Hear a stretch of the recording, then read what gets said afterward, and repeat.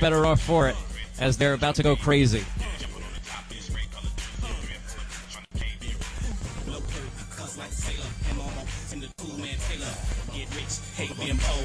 Keep asking for juicy to told. In the club, you know we strapped up. My white t-shirt look like wrapped up. Fussy jeans, can't wear slacks. Got good hair, no wave cap.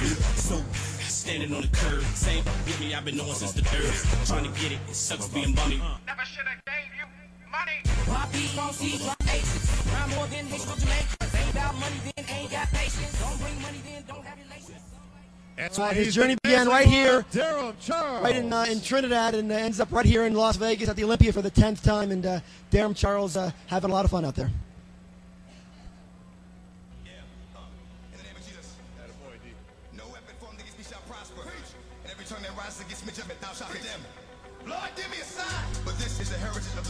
Making his rookie Olympia debut, Fuad Abiad.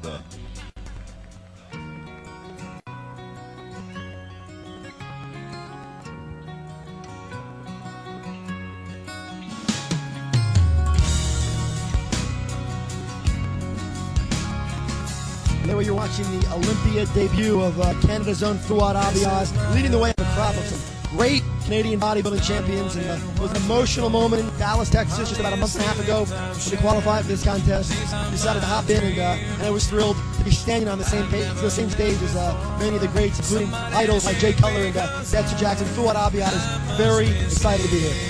Yeah, and he should be, because this is a stage that the majority of bodybuilders who turn pro never get to stand on.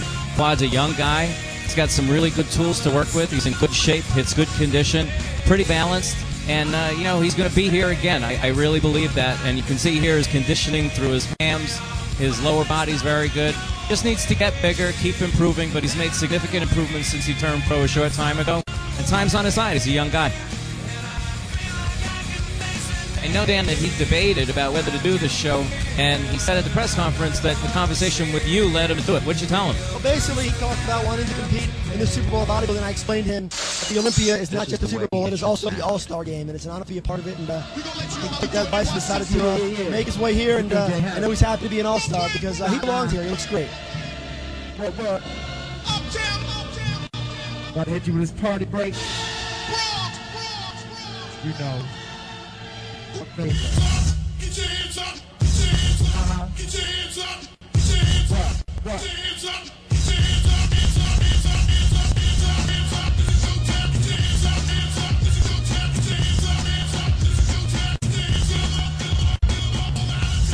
your hands up. You know, Dan, you have to keep one other thing in mind. When you're an Olympia competitor, that says something in the sport right off the bat.